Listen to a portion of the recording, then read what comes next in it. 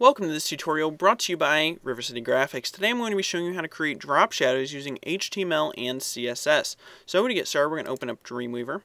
And basically here I have an index.html page and a style.css page, and those are linked together using this link tag in my head. If you haven't used this before, make sure and watch in HD and copy that down. And for those of you who have, we're going to be moving down into the body tag section.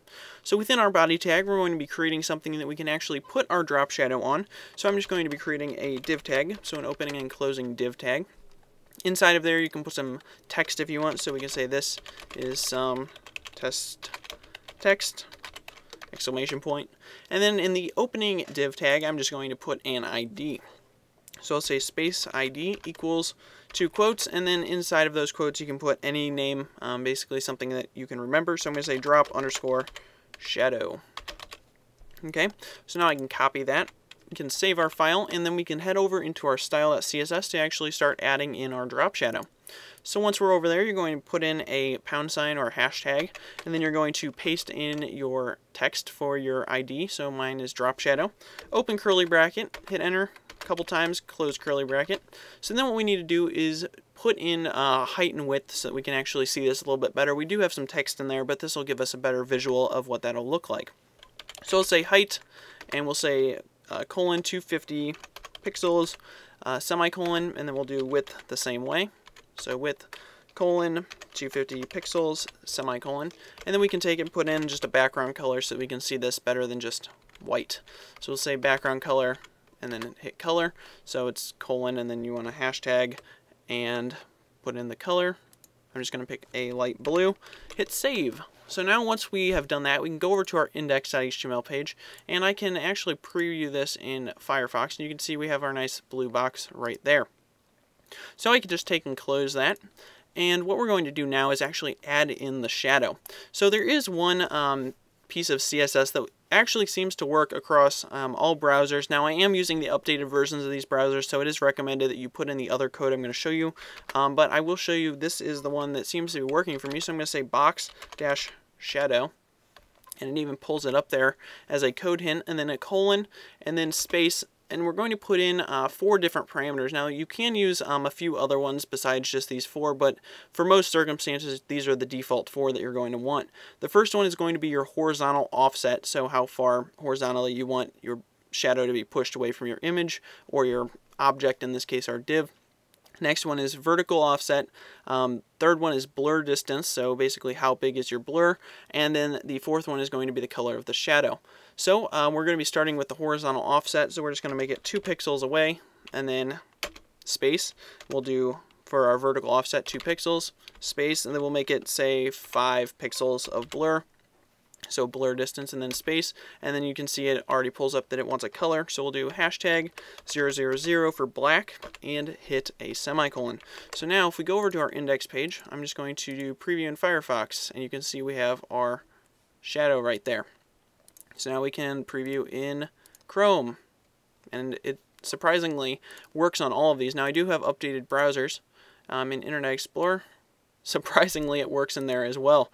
And then I think I have Safari as well, but we'll have to copy one of these pages because for whatever reason I don't have that set up in Dreamweaver.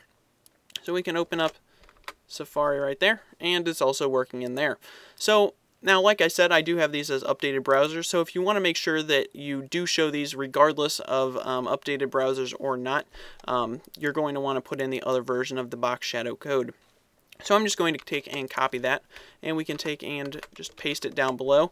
And for Firefox, we're going to be putting -moz and then -box shadow. So that will specify for Firefox what the shadow is going to be. Now you can also use this for anywhere where it seems to be inconsistent for some reason. If you want to specify on Firefox that you want it to be darker or a different distance than you do on other browsers, then this also will work for that. So then we can take into WebKit browsers, which I believe are Chrome and Safari. So I'm just going to hit, we'll paste this in again.